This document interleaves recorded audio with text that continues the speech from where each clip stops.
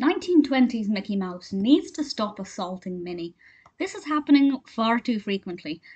The Plowboy was released in 1929 and, of course, directed by Walt Disney, starring Mr. Disney himself as the voice of Mickey, with Marjorie Ralston as the voice of Minnie.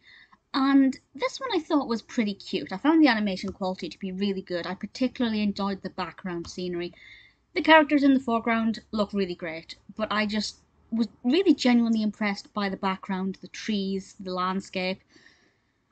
Not that any previous attempts were not good, but it's just something I paid particular attention to on this occasion. And this short film sees Mickey being a ploughboy, which is not a term that I'd heard of, but he is ploughing the fields, milking the cows. He's a farmhand, basically. And he's actually milking this in terms of the Disney universe. This is a bit weird. He's milking Clarabelle, but Clarabelle is a cow on four legs in this. She's not the humanoid cow that we get further down the line. But I do find that to be particularly disturbing. And Minnie's there, and Minnie's singing, and everything's going really nicely. But then he kisses her. He doesn't ask for permission. She wasn't hinting at it. He just throws himself on Minnie and kisses her, and she pushes him off. But I will say, unlike previous assaults on Minnie, Mickey does get immediate karma. So I thought that was pretty good.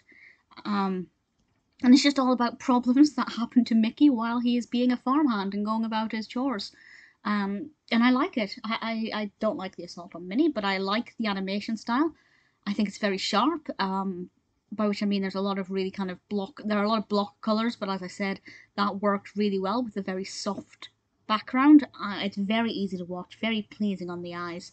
Minnie has a bonnet, which is very cute. I like her outfit. I think the lessons in this are pretty good.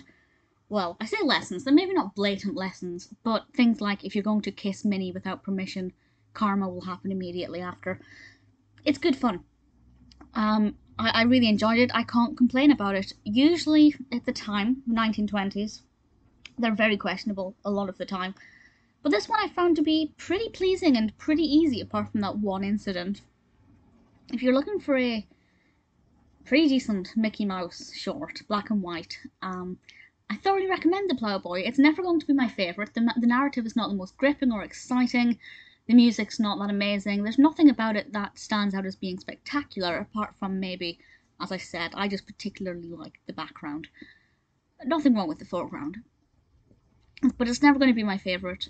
But I found it to be pleasing and enjoyable, and if you're a Disney fan or a Mickey fan, definitely give it a watch.